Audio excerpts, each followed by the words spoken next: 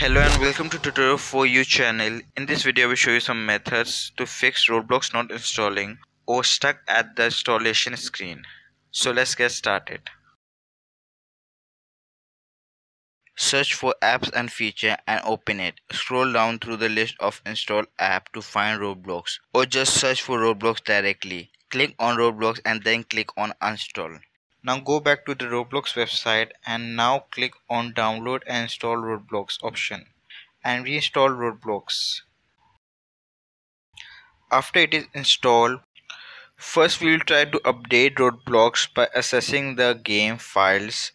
Right click on your Roblox player and select open file location.